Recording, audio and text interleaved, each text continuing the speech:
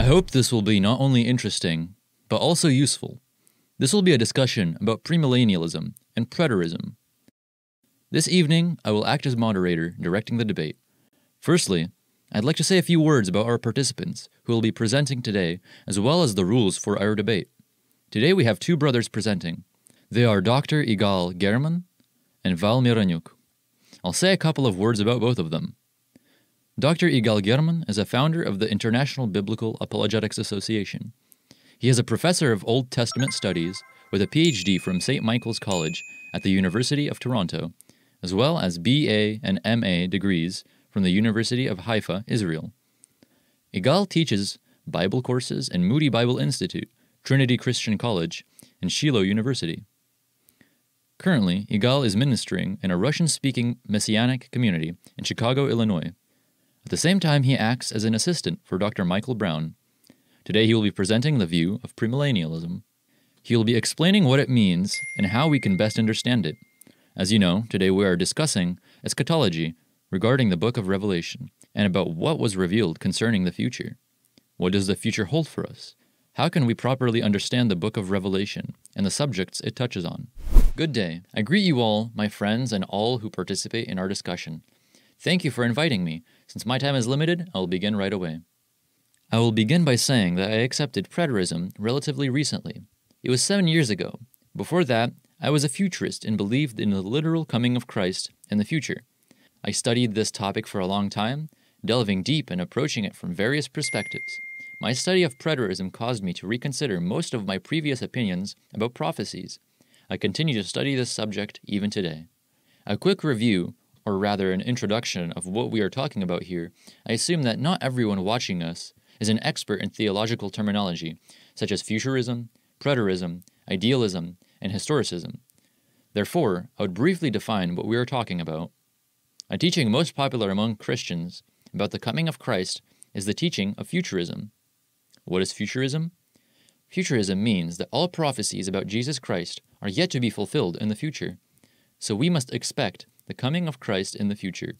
The Antichrist will come in the future, the third temple will be built in the future, and all events associated with Jesus Christ are to come in the future. That is described by futurism. Futurism also implies that we shouldn't wait for anything good to come, since the coming of Christ will bring with itself many problems. There will be great sorrow, there will be the Antichrist, there will be catastrophes, there will be Gog and Magog, there will be many problems on planet Earth. Stars will fall, the earth will burn, and so on. All of this is described by futurism as that which is meant to come. However, this teaching of futurism is shared by three categories of Christians, and my opponent, in fact, belongs to one of these categories. So there are three categories of futurist Christians. Their teaching is currently the most widespread and most popular. They believe in the coming of Christ in the following ways. The first category believes that Christ will come before the Great Tribulation. The second category believes that Christ will come in the middle of the Great Tribulation. And the third category believes that Christ will come at the end of the Great Tribulation. All these three categories share the belief of futurism. However, apart from futurism, there are some other beliefs among the Christians. These are less known, but no less widespread. One of these beliefs is historicism. Popular preachers such as John Wesley and Charles Spurgeon subscribe to this belief. This belief of historicism was developing during the Middle Ages, also during the 15th, 16th, and up until the 20th centuries. What does historicism say? Historicism describes current events by associating them with biblical prophecies. For example, Martin Luther believed that the Roman Pope was the Antichrist. Also, Napoleon was believed to be the Antichrist. Also today, many people associate current events with biblical prophecies. On one hand, they do partially share the belief of preterism, and on the other hand, believe that the biblical prophecies are being fulfilled before our very eyes. Also, there is idealism. This belief describes all prophecies in the book of Revelation as being only allegorical in nature. This belief is sometimes known as the spiritual perspective. So all things described in the book of Revelation are an allegory and should not be taken literally.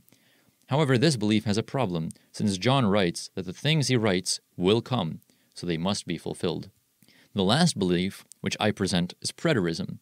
Preterism describes all biblical prophecies Preterism describes all biblical prophecies concerning the Israel, the church, and mankind in general as having been fulfilled already by the year 70 AD.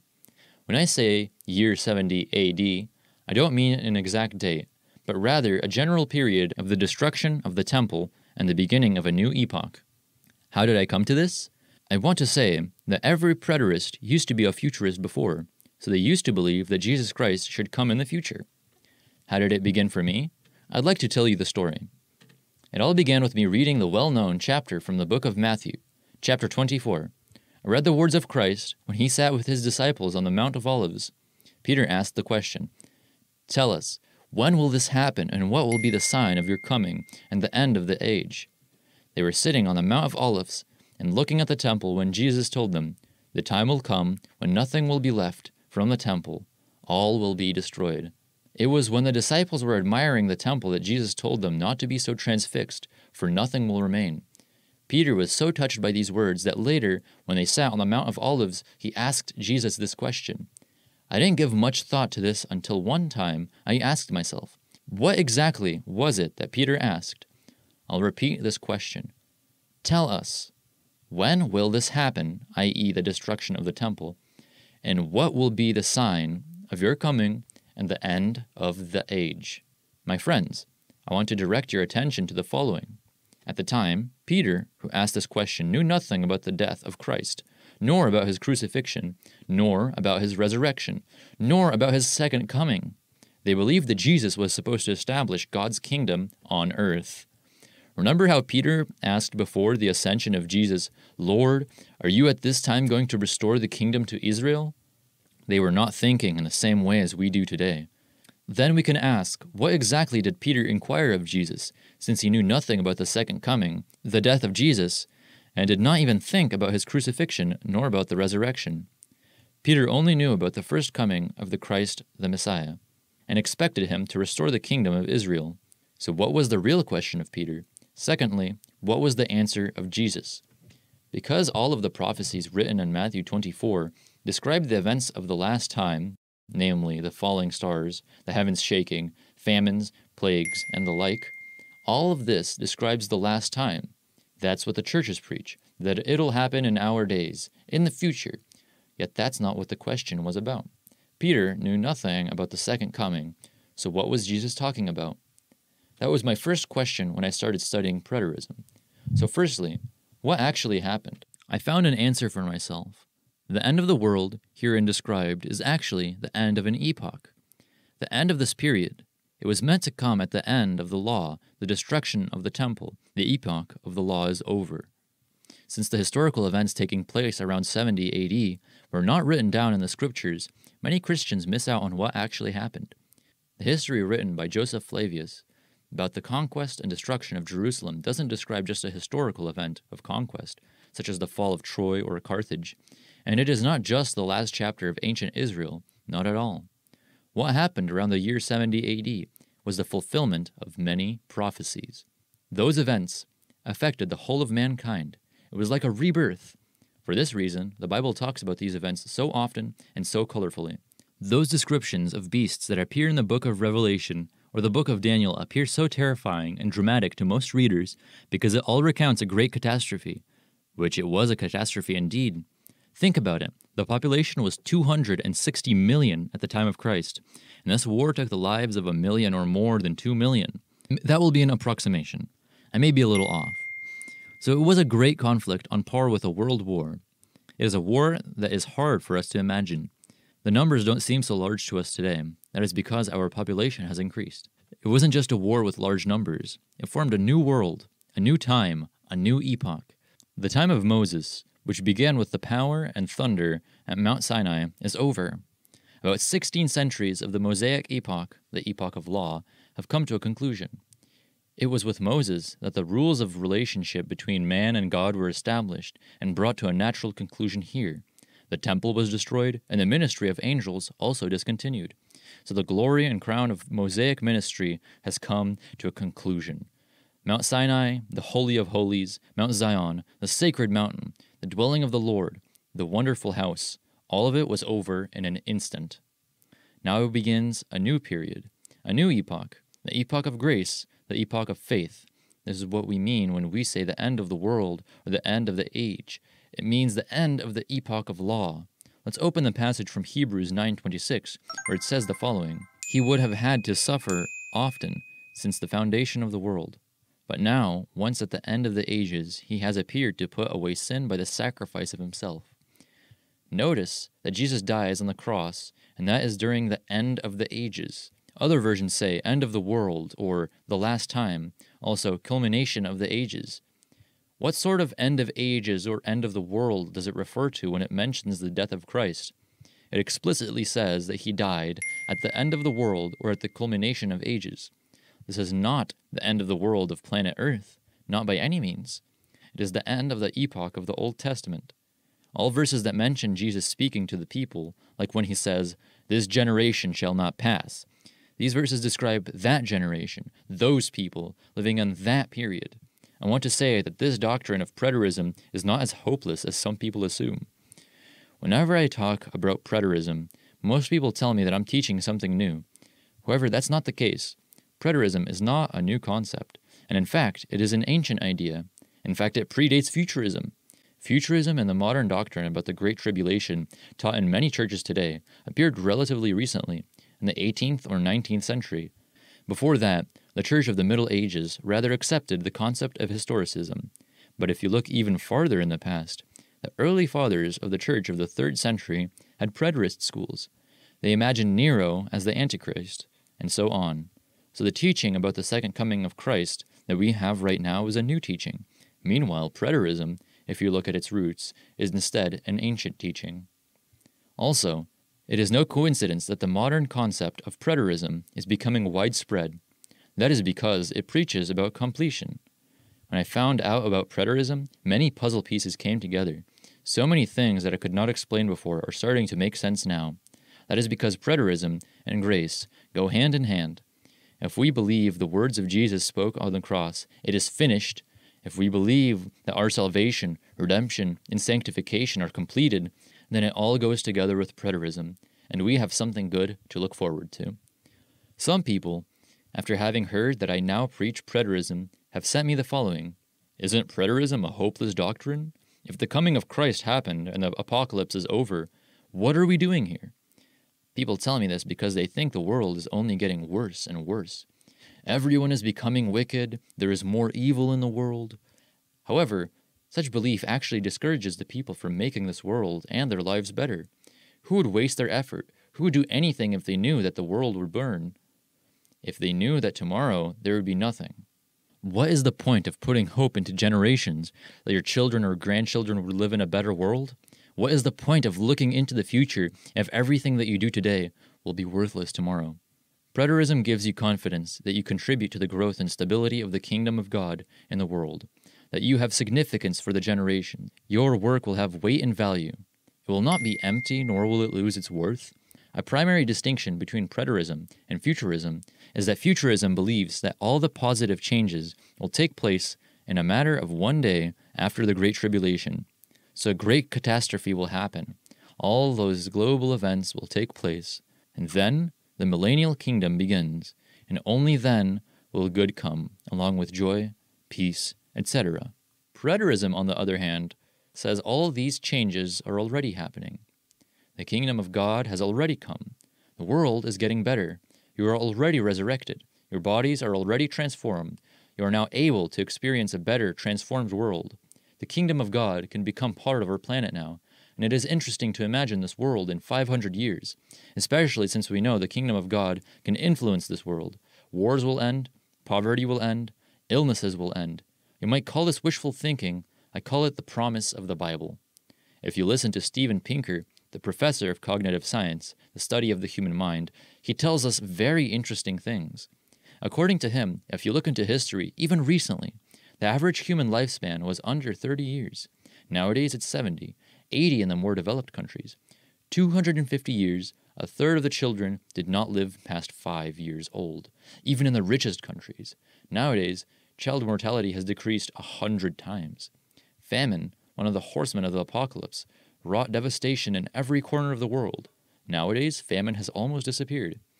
90% of the population was malnourished in the past. Nowadays, this number dropped to 10%. The world was never more democratic than the last decade. 2/3 of the human population live in democratic countries. Murder rate is falling. Truly, our world is getting better. And I trust that these expectations, the belief of preterism, will make our lives better. Thank you for your attention. Thank you, Val, for your presentation. You have finished perfectly on time. Now, Igal German will make his presentation and will present his side. Igal German, your 20 minutes will begin as soon as you start speaking. Greetings, my friends. I thank Val for presenting his perspective. I want to show my PowerPoint presentation and we'll begin discussing the topic. The topic of our discussion is, was or will there be a second coming of Christ? The questions we'll be addressing are the following. What awaits us in the future? How to correctly understand Bible prophecy about the second coming of Jesus Christ? What is preterism and is it biblical? Presented by the International Biblical Apologetics Association. You can see our website here. Let us begin with the following 3 questions. The first question, what awaits us in the future? Second, how to correctly understand Bible prophecy about the second coming of Jesus Christ? And the third question, what is preterism and is it biblical? I have a couple of key questions I want to ask Val as a preterist and anyone else sharing this view. The Bible promises a bodily resurrection at the end of the age. 1 Corinthians 15 teaches about the future bodily resurrection from the dead, along with the transformation of those who are still living. As stated in 1 Thessalonians 4:16, if the rapture happened in 70 CE, then the resurrection is already in the past. Didn't Hymenaeus and Philetus say the same thing, the resurrection is already in the past? In 2 Timothy 2:16-18. The next question, who are the 2 witnesses in the book of Revelation chapter 11? Can you name them? Did their miracles occur in history? When were they resurrected and taken to heaven? In Revelation 11:9-12 it says, now after 3.5 days, the breath of life from God entered them, and they stood on their feet, and great fear fell on those who saw them. When did it happen? Next question, where is the third temple, where the Antichrist will be worshipped as God? This is written in Matthew 24:15, and 2 Thessalonians 2:1-4, speaks about the man of lawlessness and the man of sin. Next, when did the Jewish people weep for Yeshua, whom they pierced, as stated in Zechariah 12:10? When did Yeshua defeat the nations and the Antichrist? We read about that in Matthew 24:21-23. For then shall be great tribulation, such as was not since the beginning of the world to this time, no, nor shall ever be, except those days should be shortened. There should no flesh be saved, but for the elect's sake those days shall be shortened. Then, if anyone says to you, look, here is Christ, or there, do not believe it. Does this sound like what has already happened? When did the event described in Luke chapter 21, verses 25 and 26 take place? And there will be signs in the sun, in the moon, and in the stars, and on the earth distress of nations with perplexity, the sea and the waves roaring, men's hearts failing them from fear, and the expectation of those things which are coming on the earth, for the powers of the heavens will be shaken. When were the words of Jesus Christ written in Matthew 24:29 fulfilled? Immediately after the distress of those days, the sun will be darkened, and the moon will not give its light. The stars will fall from the sky, and the heavenly bodies will be shaken. Preterists claim that Jesus returned in the year 70 CE. Did everyone see him walking on the clouds in 70 CE? We read the following prophecy in Matthew 24:30. Notice what the Lord is saying. Then the sign of the Son of Man will appear in heaven, and then all the tribes of the earth will mourn, and they will see the Son of Man coming on the clouds of heaven with power and great glory. Mark 8:38 tells us that the Son of Man will come in the glory of his Father with the holy angels. Furthermore, in the very last book of the Bible, in the book of Revelations chapter 1, verse 7, we read the following words, Behold, he, who is Christ, is coming with the clouds, and every eye will see him, even they who pierced him, and all the tribes of the earth will mourn because of him. Even so, Amen. When did the inhabitants of the earth mourn or see him? Or perhaps we are still expecting this to be fulfilled in the future? Next question. Revelation chapter 16, verses 18-19 says, And there were noises, and thunderings, and lightnings, and there was a great earthquake, such a mighty and great earthquake as had not occurred since men were on the earth. Now the great city was divided into 3 parts, and the cities of nations fell. What city is being mentioned in Revelation chapter 11? It is Jerusalem. Look at Revelation chapter 11:8. Did an earthquake in Jerusalem kill 7,000 people, make others fearful, and bring glory to God in 70 AD? For I will gather all the nations to battle against Jerusalem. How could this be fulfilled by the Roman army in 70 AD? Zechariah predicts a worldwide battle against Jerusalem, not a localized one. What is Israel doing on earth if all those prophecies already took place? Where is King David? Where is the new temple? Next question. Did Armageddon happen in 70 AD? Did Jesus come a second time? We read in the Old Testament that all nations will attack Israel, but God will fight for that city and will destroy them all in the valley of Megiddo. When did this happen? The Bible says that the lawless one, the Antichrist, will reign and be killed by the second coming of Christ. Apostle Paul has written the following in 2 Thessalonians chapter 2, verse 8. And then the lawless one will be revealed, whom the Lord will consume with the breath of his mouth, and destroy with the brightness of his coming. Furthermore, did we ever see the fulfillment of Isaiah chapter 2, verses 1 through 4? The word that Isaiah, the son of Amoz, saw concerning Judah and Jerusalem, now it shall come to pass in the latter days, that the mountain of the Lord's house shall be established on the top of the mountains, and shall be exalted above the hills, and all nations shall flow to it. Many people shall come and say, Come, let us go up the mountain of the Lord, to the house of the God of Jacob. He will teach us his ways, and we shall walk in his paths. For out of Zion shall go forth the law, and the word of the Lord from Jerusalem. Pay special attention to verse 4. He, meaning the Lord, shall judge between the nations, and rebuke many people. They shall beat their swords into plowshares, and their spears into pruning hooks. Nation shall not lift up sword against another nation, neither shall they learn war. Are we seeing this in our life, or have we ever witnessed anything of the like in history? Next question. Did we ever see the fulfillment of Isaiah chapter 11, verses 6 through 9? The wolf also shall dwell with the lamb. The leopard shall lie down with the young goat, the calf and the young lion and the fatling together, and a little child shall lead them. The cow and the bear shall graze, their young ones shall lie down together, and the lion shall eat straw like the ox. The nursing child shall play by the cobra's hole, and the weaned child shall put his hand in the viper's den. They shall not hurt nor destroy in all my holy mountain, for the earth shall be full of the knowledge of the Lord as the waters cover the sea.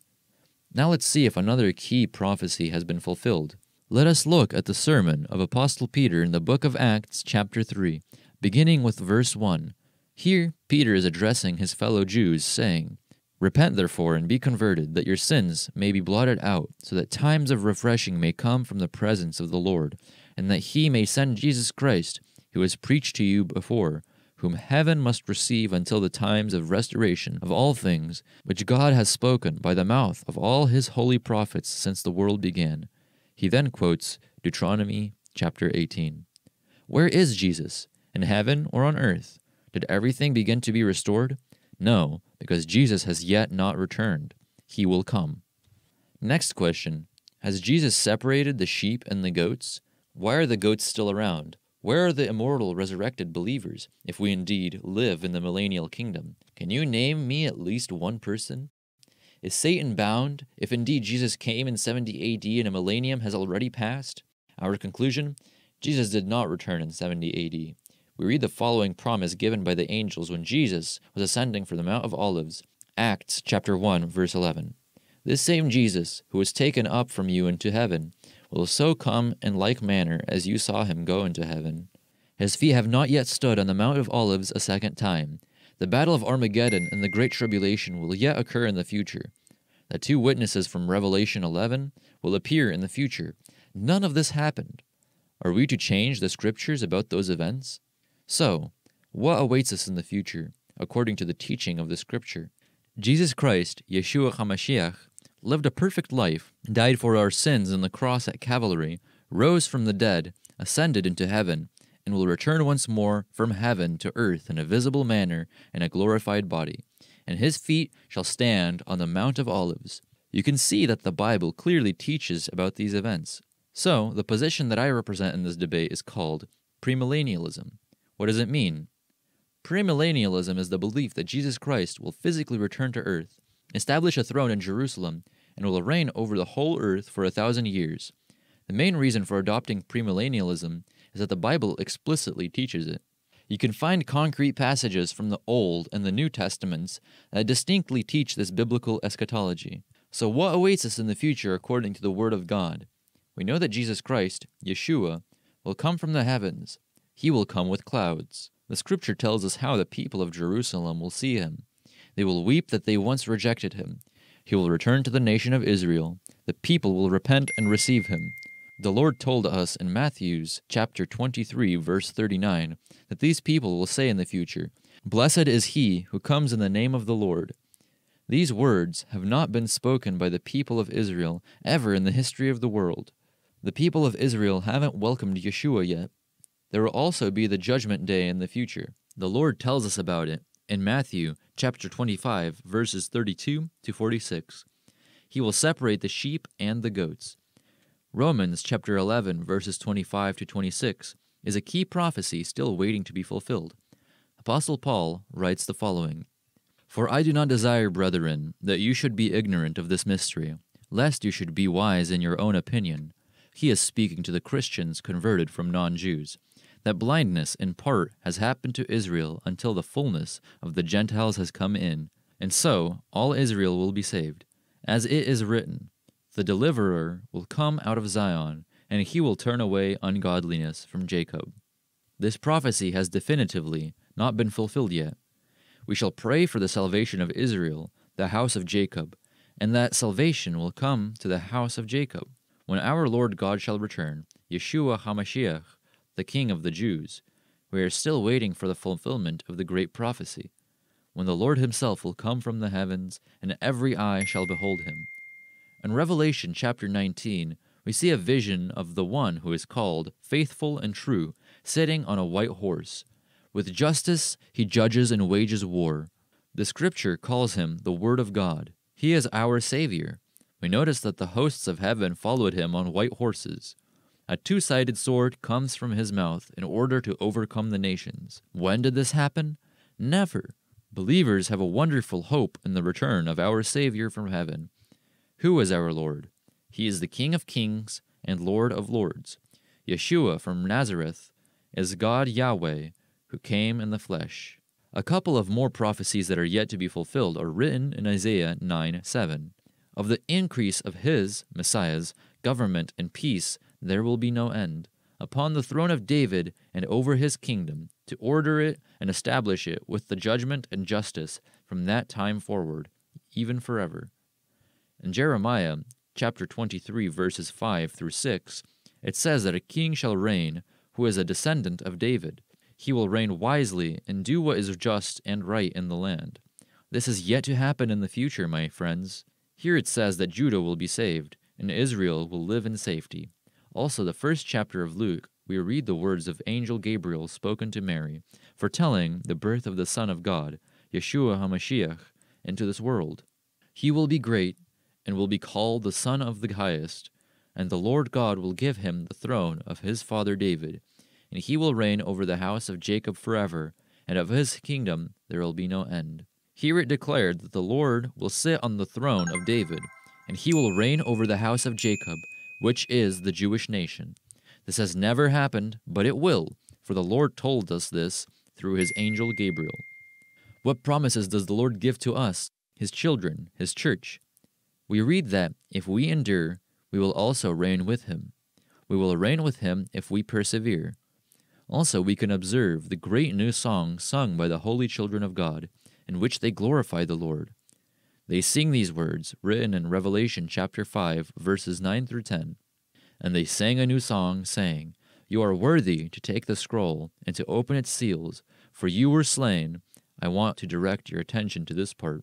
"And have redeemed us to God by your blood out of every tribe and tongue and people and nation, and have made us kings and priests to our God, and we shall reign on the earth." They will reign on earth. That is yet to happen. In Revelation chapter 20, It speaks about the millennial kingdom of Christ, which will arrive in the future.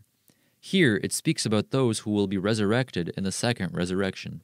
Over such the second death has no power, but they shall be priests of God and of Christ, and they shall reign with him 1,000 years.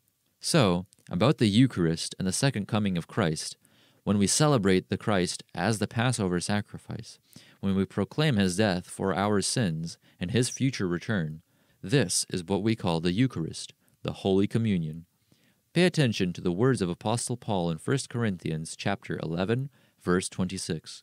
For as often as you eat this bread and drink this cup, you proclaim the Lord's death till he comes.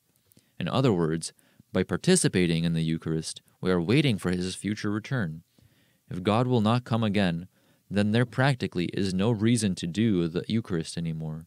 But it says, until he comes. He will come for his church. There will be the rapture of the church, which the Word of God tells us about. Golden rules for biblical interpretation. We need to remember that one of the golden rules is interpreting the Word of God according to its concrete, direct, literal message. This is the golden rule of literal interpretation. You can notice that the premillennial eschatology is based on the literal interpretation of the Word of God, paying attention to the grammatical and historical context that is provided to us in the Scripture. The second golden rule is progressive interpretation. Notice that whatever God reveals to us, he never changes, but only expands, clarifies, and deepens our understanding. It is important to note that the spirit of preterism already existed in the first church, and this spirit was not from God. Preterists don't accept the truth of God's word.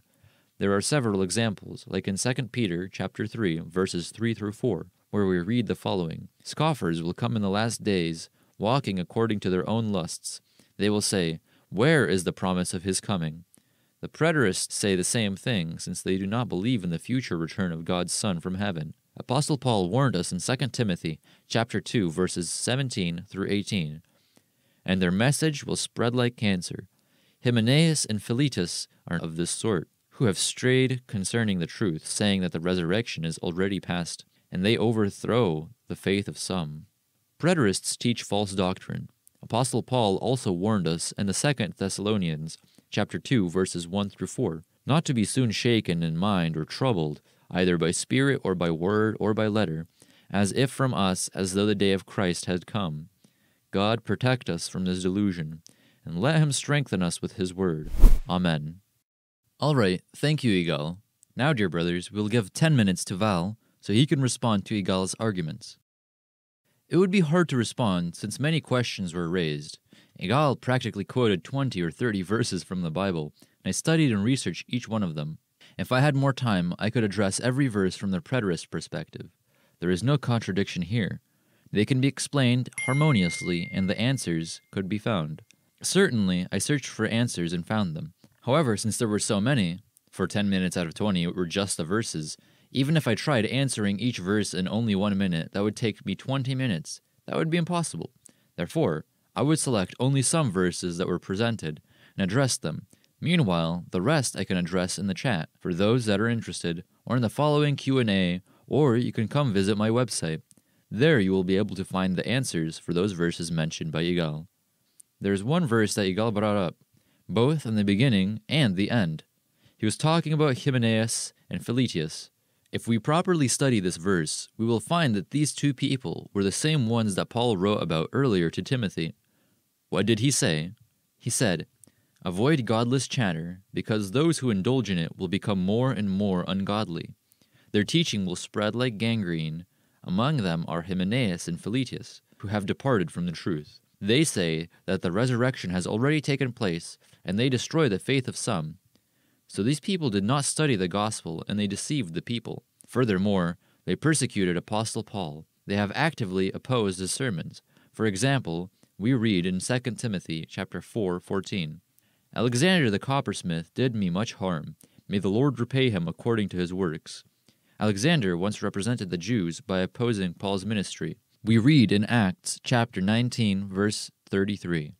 And they drew Alexander out of the multitude, the Jews putting him forward, and Alexander motioned with his hand and wanted to make his defense to the people. This is the same Alexander here. Looking at these people, we can find no clear indication that they were Christians at all.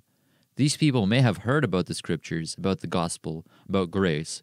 Therefore, the faith that they rejected in their lives was not the faith of grace, but instead a conviction or a set of beliefs that a person adheres to. It was only their views, convictions, and beliefs. It was not the same faith that we adhere to, the faith in Christ. I mean the faith when we believe in Jesus. Therefore, whenever these two people are mentioned, we need to understand the following. Apostle Paul, in his letter to Thessalonians, was talking about, it is likely that the letter to Timothy was written after the letter to Thessalonians. Paul was talking about how this is a wrong belief that Hymenaeus and Philetus teach. They were around in the year 52 AD. Among people and among Christians, in his letter to Thessalonians, Apostle Paul wrote that you must not believe in what they say, that the day of the Lord already happened. So what is happening? These two people are claiming that the day of the Lord took place. It means that they have nothing to fear. Meanwhile, Paul was warning people, saying, pay attention, because soon the judgment day will come. Soon the events of 70 AD will happen. The Roman army will soon come. Soon you will gather your possessions and flee the city, because soon there will be blood, there will be war. Terrible things will happen here. For this reason, you must be prepared. And then these two people arrive and they say, oh, no, none of this will happen. Resurrection already took place. There will be no day of the Lord. Everything already happened. And that's how they endangered the people. Apostle Paul said, pay attention. The day of the Lord is a biblical term that describes the judgment day. The day of the Lord was also an event of the resurrection of the saints, who are supposed to be gathered by the Lord. This is written in the book of Thessalonians. Paul told them, do not be deceived thinking that the day of the Lord has happened. Don't think this way because you will endanger your life. In chapter 3, verse 9, Paul provides a list of primary observable signs that point to the day of the Lord. He points out what must accompany this day of the Lord. Why is this important? Because if the resurrection happened and the day of the Lord happened, then the believers would start living carelessly.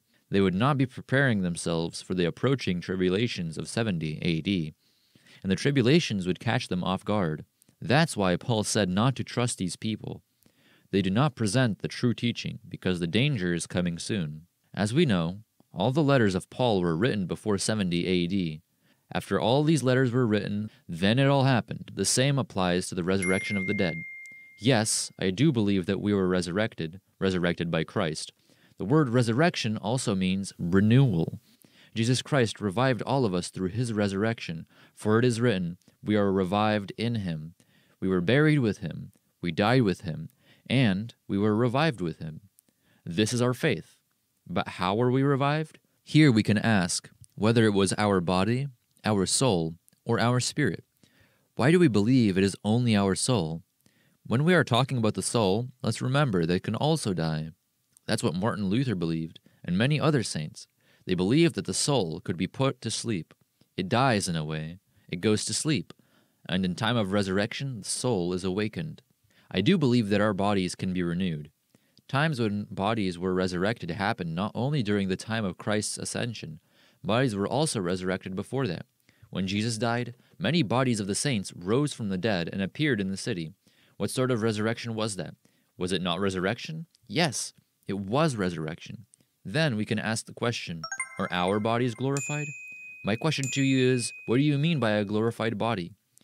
Did Jesus not perform the glorification of bodies when he was with his disciples in a boat, and in an instant that boat reached the shore? They were transferred over air. Their bodies were virtually glorified.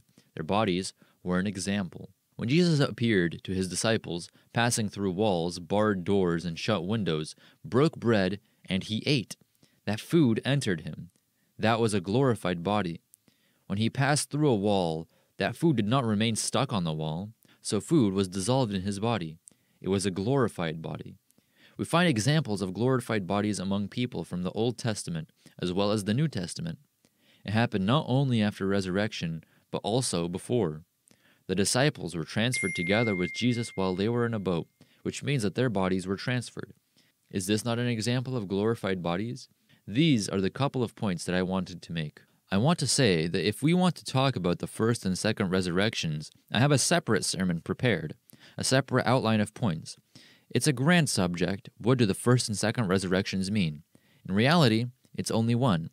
Christ said that when people will arise from the dead, some will rise to life and others to judgment. It was one resurrection that had two directions, one to life and to death. But resurrection was one.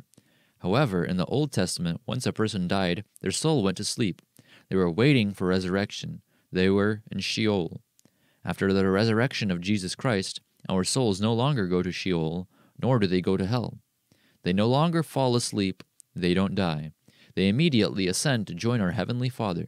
In this sense, we are instantly transferred to God, and we already sit with God in heaven. We are already revived. Therefore, if the saints of the Old Testament died, their souls went to sleep and waited for resurrection. Then in the New Testament, death is only a passing, and the souls go directly to heaven. In that sense, we do not need a separate resurrection. We will not be laying in our graves waiting until Christ comes and raises us from the dead. We will be with God instantly. I will be transported to Him immediately after death. If you want to, Igal, you can join me. I invite everyone. It is possible that we wouldn't even die, that is, if we believe correctly. The Bible speaks very little about death. It is no mistake that in Judaism, death is considered impure. The Bible talks a lot about life. Therefore, I do believe that our bodies can serve as examples of glorified bodies. Abraham, who was renewed in his body, was it not a case of a glorified body? Sarah, whose body was renewed, was that not an example of a glorified body? How about Joshua and Caleb? Was their case not an example of a glorified body? Yes, these were all examples of glorified bodies. When people became young, attractive, and strong, that is the sort of resurrection we can portray in Christ. Thank you. Thank you, Val, for your answer. Igal, it is your turn. You have 10 minutes to respond. Thank you, Val. I would like to address a couple of points from Val's speech. First of all, the theology of futurism was portrayed very negatively, as if it was absolutely pessimistic. That is not the case. Biblical eschatology does predict the coming of tribulations, suffering, but God promises a way out. God promises to come and restore everything. So Val did not present an objective view of futurism. This is my first point. Second, the scripture clearly teaches that the Great Tribulation has not yet started. The 3-year siege of Jerusalem that led to the destruction of the Second Temple in 70 AD was a tragedy in Jewish history. However, it never reached the level of global calamity. It was an ultimately localized event that concerned only one nation. It was a localized situation taking place in Jerusalem that saw the destruction of the temple and the city. Christ said that if those days were not cut short, then no one would survive. Clearly, it speaks not about the destruction of the Second Temple, but about a future event that has not yet been experienced by mankind on planet Earth. The next conclusion that Val made, he claimed that Peter knew nothing about the future restoration of the Israel and the return of Yeshua from heaven to earth. That assertion is incorrect. Since the end of Matthew chapter 23, the Lord said that the Jerusalemites will say, "Blessed is he who comes in the name of the Lord." That was said in Matthew chapter 23, and in the 24th chapter, Peter and other disciples ask, when will this happen? The destruction of the temple and the end of the ages. So they saw a connection between these two events. In Matthew chapter 24, Jesus Christ predicted the events that will happen in the future. Next, it was claimed that the epoch of the law had ended. Val's preterist position implies replacement theology. The Bible does not teach replacement theology. The Bible does not teach that God has ended his covenant relationship with Israel. The Bible teaches that God still has a plan for the Jewish people and the nations. Preterism is founded on replacement theology. In Matthew 5, Yeshua said, "Not the smallest letter, not the least stroke of a pen, will by any means disappear from the law until everything is accomplished. Heaven and earth will pass, but God's words won't." The Lord clearly and definitively tells us that his eternal plan for his nation and the deep meaning that permeate the Tanakh, the Torah, and the whole Scripture will remain immovable until the moment that heaven and earth shall pass. We still live on earth, and there's heaven above us. So this has not been fulfilled yet. In accordance with the Scriptures, I believe that the promise of God pertaining to the Church and Israel are yet to be fulfilled in this future. About the next claim, the destruction of the Second Temple in the city of Jerusalem was somehow representative of the end of an age. Preterism lacks biblical foundation. The second destruction of the temple was indeed a great tragedy of the Jewish nation. It was God's punishment without a doubt. However, let's look at what the Lord says in Luke 21. I want to focus your attention to the following words that pertain to the city of Jerusalem.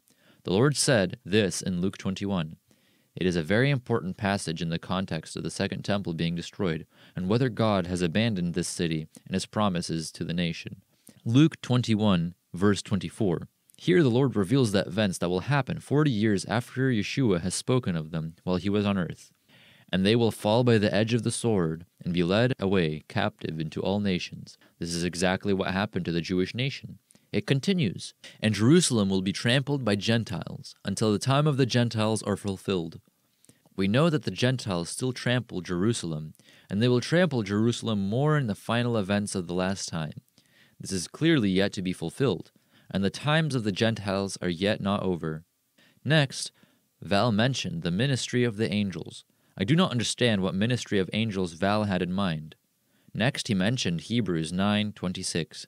It speaks there about our salvation by the means of Yeshua's sacrifice. Yes and amen. I believe in that sacrifice and accept it with my whole heart. Yeshua is my Lord, God, and Savior. The fact that Yeshua will come a second time to establish a millennial kingdom does not contradict with him already having completed our salvation on the cross of Calvary.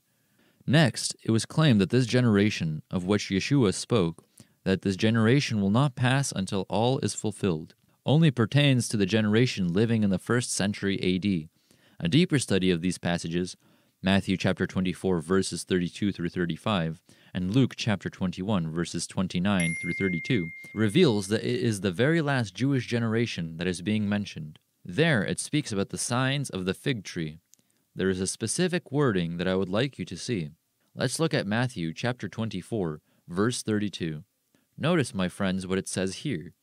It speaks about a fig tree, which symbolizes the people of Israel.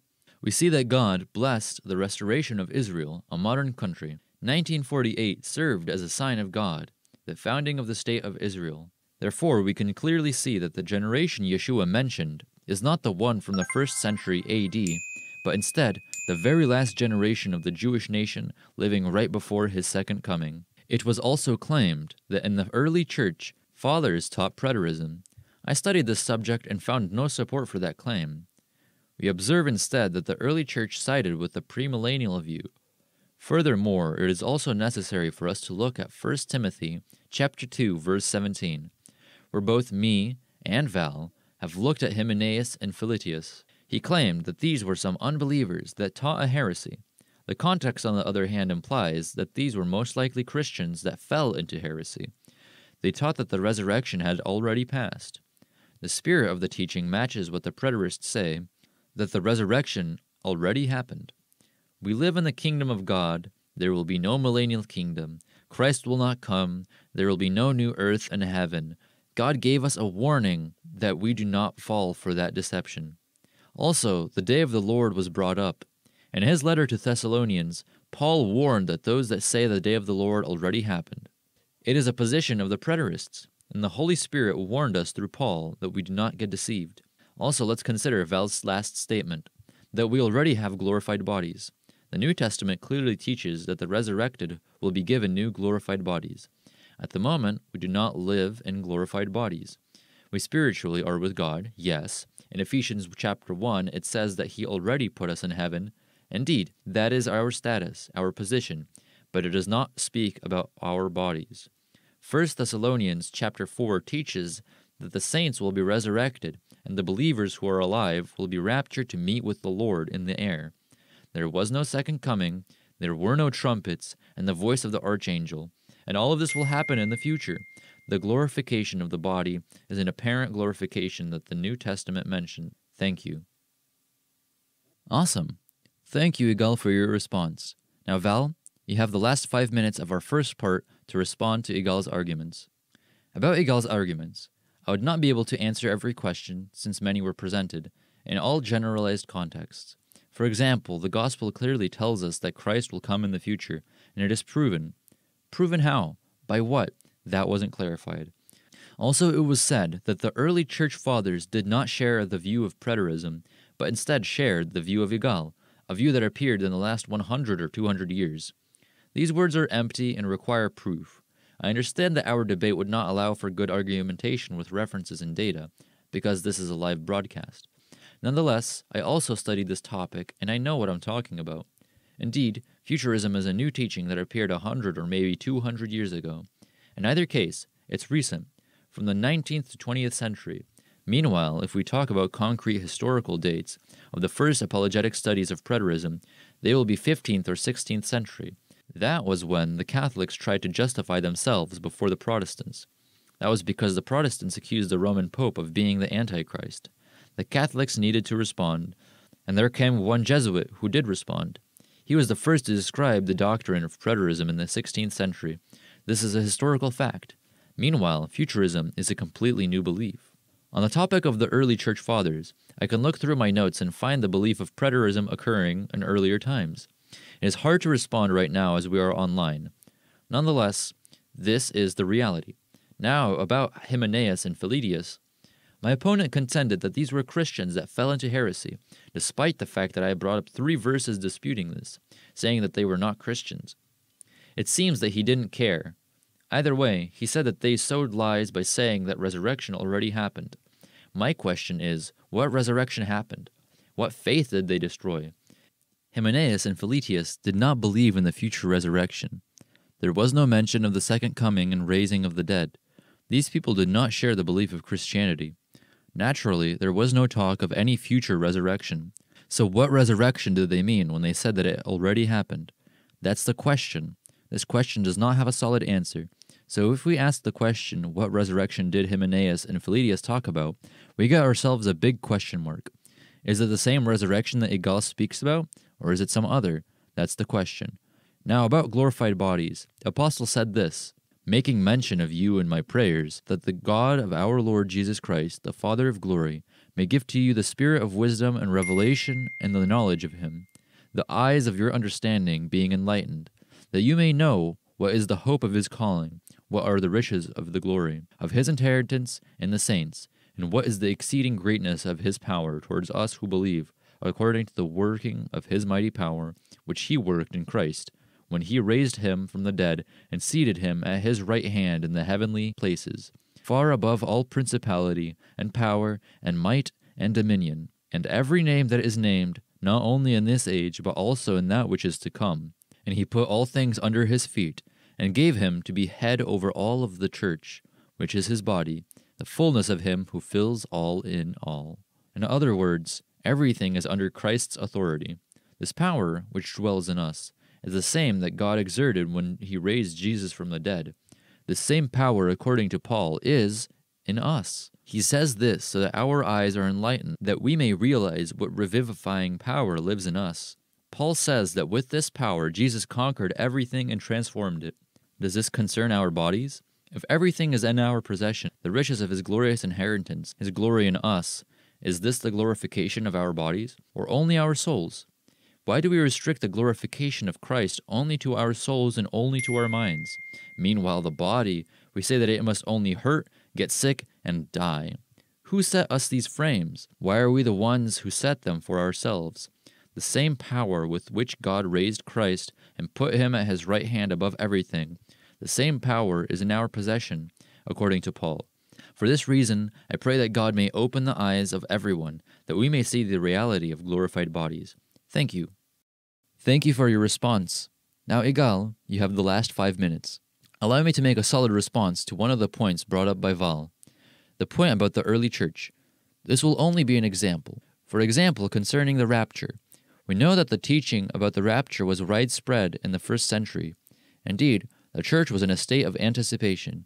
Here's what Irenaeus of Lyons has to say in his work, Against Heresies, Book 5, Chapter 29.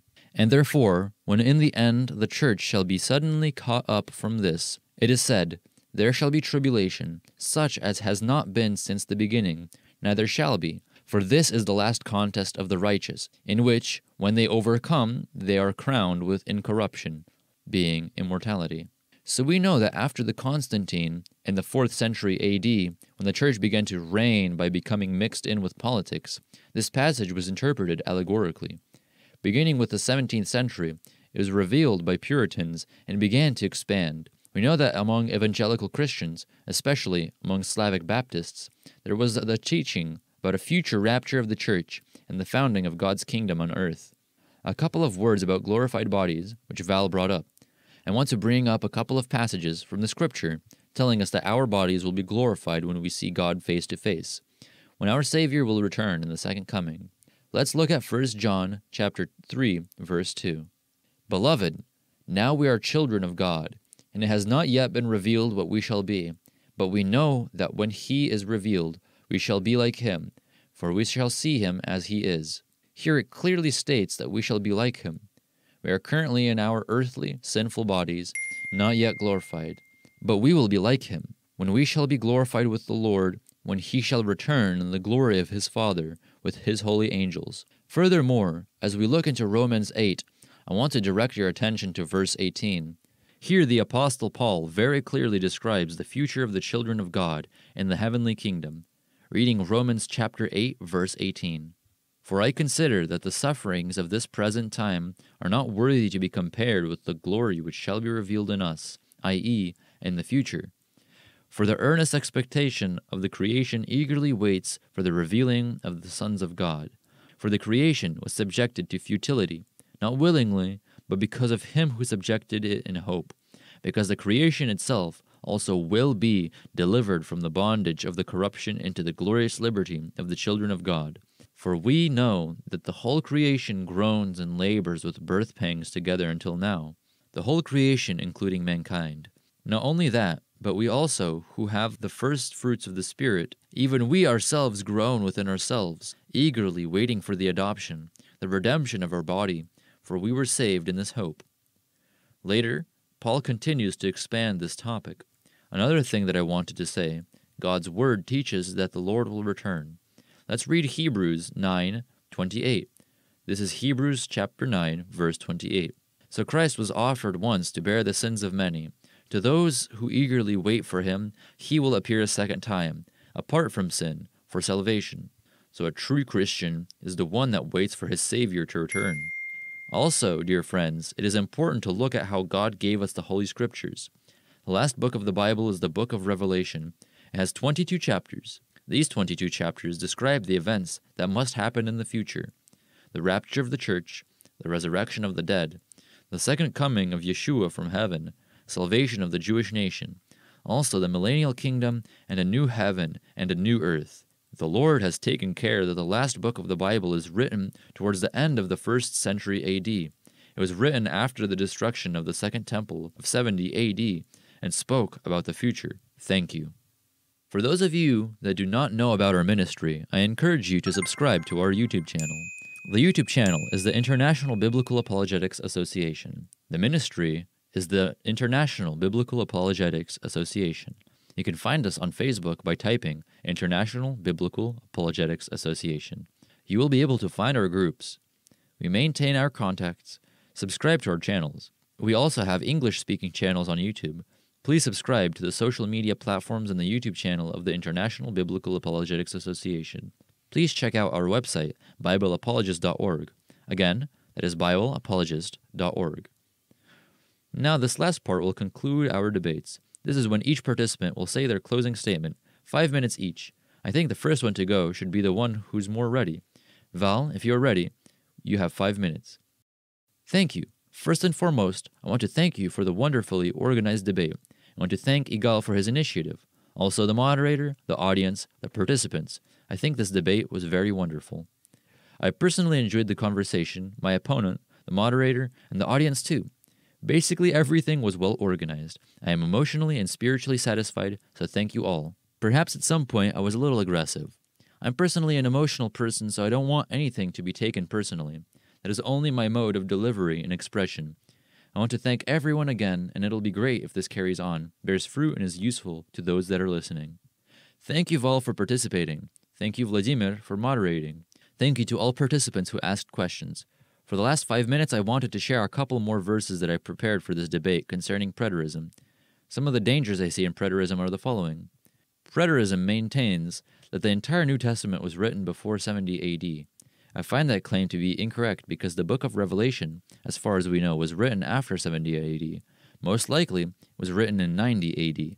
Key support to that is provided by Irenaeus of Lyons, one of the early apostolic fathers of the early church who lived from 120 to 202 A.D.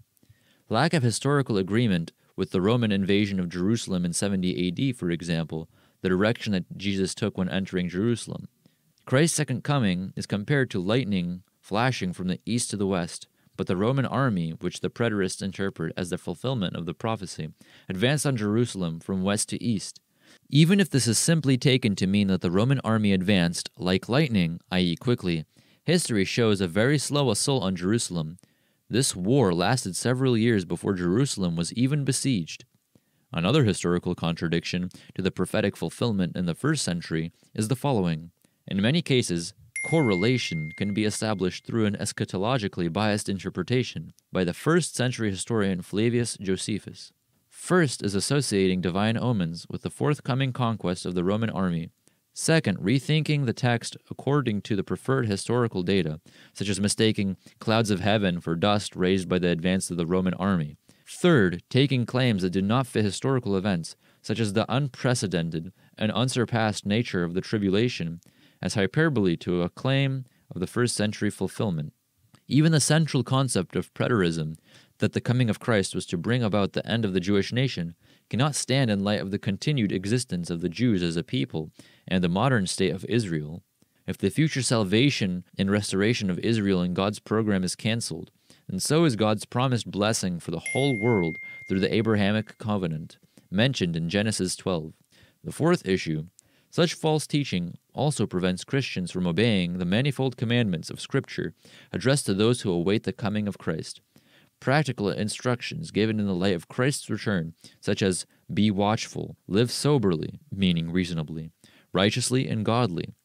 These are of no importance to those who believe that his coming has already passed. I'll conclude with the blessed words written to all of us as an advance in 2 Timothy chapter 2:15-18. Be diligent to present yourself approved to God, a worker who does not need to be ashamed, rightly dividing the word of truth. I do believe, my dear friends, that this applies to the Bible prophecy. Let us not be deceived in the last days. Praise God for what he has revealed to us today through his word. God bless all of us to delve deeper into the Scripture. Let us pay close attention to Bible prophecy, that we may love the prophetic word, that it may shine in our hearts as a ray of God's light, something that is written by Apostle Peter. Praise God, and let God bless you all. Thank you.